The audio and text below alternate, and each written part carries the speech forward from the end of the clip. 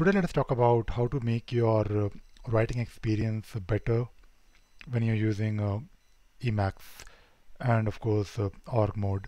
Now I am trying to build a book, trying to write a book, and I do write a lot, and I use of course Org Mode. Org Mode is great.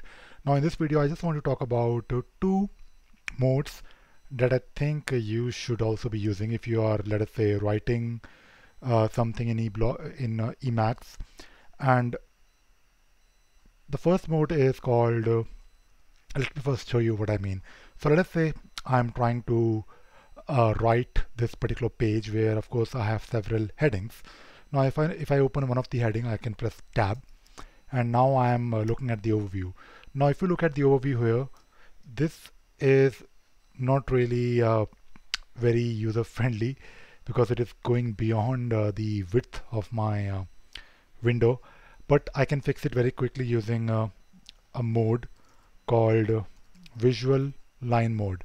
Now visual line mode will of course wrap everything for me, and now I have a better way, and I can definitely look at the content that I'm writing within my window. It won't really go beyond the width.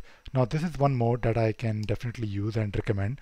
But what if you are basically writing a document where you have not just one heading, but you may have maybe several headings? So let me try to find this particular part here where I have my heading 1.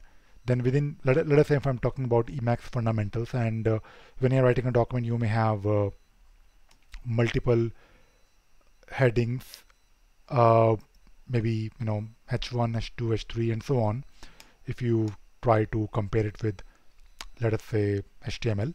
So you may have some hierarchy, which is always good and desirable, but if you look at the text here, the text here is starting from the very beginning, so there is no indentation here right now. And if you want, you can actually have those indentations if you're trying to make your writing experience better. So there is one more mode, and that mode is called as Org Indent mode.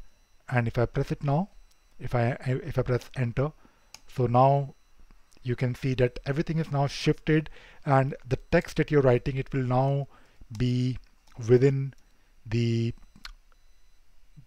I don't know how to describe, but it is basically following the indentation of the parent.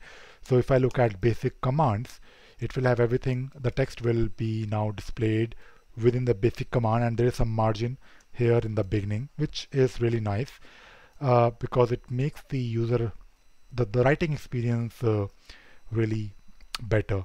So the two modes I talked about today is visual line mode and org indent mode.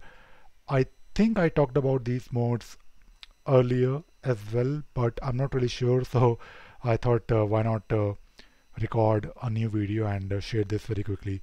So I hope you enjoyed watching this video and you learned something new today. Thank you very much.